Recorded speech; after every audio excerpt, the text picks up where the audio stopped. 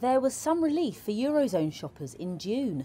Data out on Friday showed inflation in the 20 countries that share the euro fell to 5.5% this month from 6.1% in May. That as the cost of fuel tumbled, more than offsetting an acceleration in prices for services.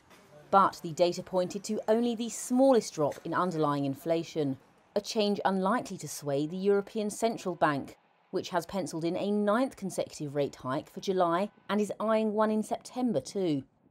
Friday's figures mark the 7th decline in inflation over the last 8 months, with only Germany reporting an increase.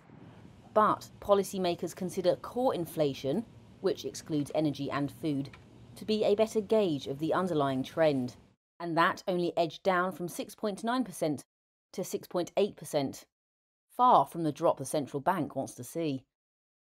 It raised interest rates to their highest level in over 20 years this month, as it predicted inflation would stay above its 2% target through the end of 2025.